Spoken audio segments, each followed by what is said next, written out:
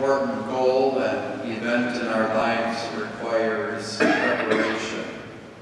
A diploma or a degree, getting a job, getting married, preparing for that wedding, having a family, the work of moving from one home to another, or like when a pope or a head of state is going to make a visit someplace. Preparations are made, often far in advance of the visit. When God was about to send his Son to earth to teach us about the kingdom and to guide us into the kingdom of heaven, God sent someone to prepare for that coming, John the Baptist.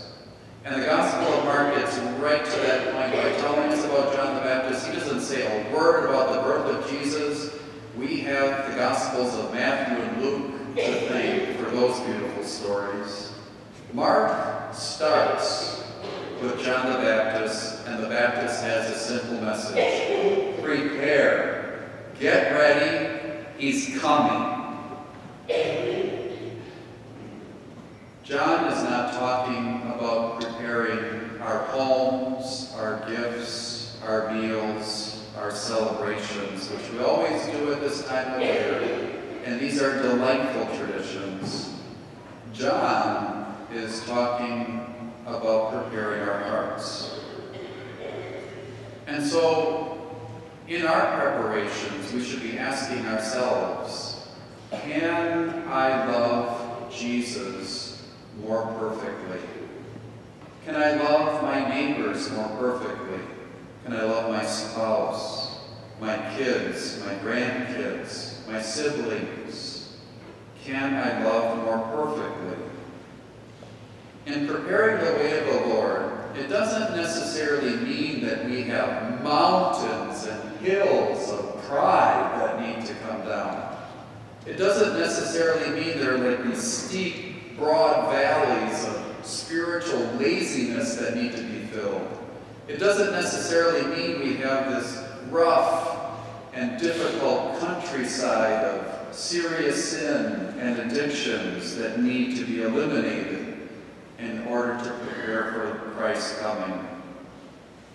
But if we think hard enough and apply God's grace, I think all of us can discover certain spots here and there on the way of the Lord in which we could love God or others in our lives more kindly, more gently, more consistently, more faithfully.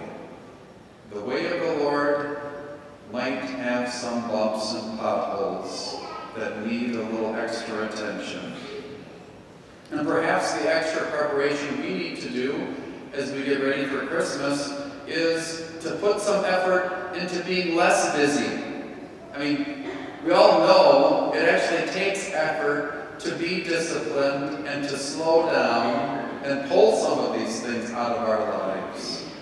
For what purpose? To reflect on Christ's birth and the meaning of why he came. To teach us and to guide us to the kingdom of heaven, that path of love. Again, almost every great goal and event in our life requires preparation. And establishing God's kingdom in our lives, in our families, our marriages, our homes, our schools, our workplace, our city, our nation, our world, to establish that kingdom takes no little effort. We have to be honest that God has already done the greatest part, and he is willing in each of our lives tonight, as individuals, to do the greater part. But our preparation does take some effort on our behalf, and that's what the Gospel of John is getting at, and the Baptist message. Prepare the way of the Lord, make straight his paths. Get ready. One mightier than I is coming after me. I am not worthy to stoop and loosen the thongs of his sandals. I have baptized you with water. He will baptize you with the Holy Spirit.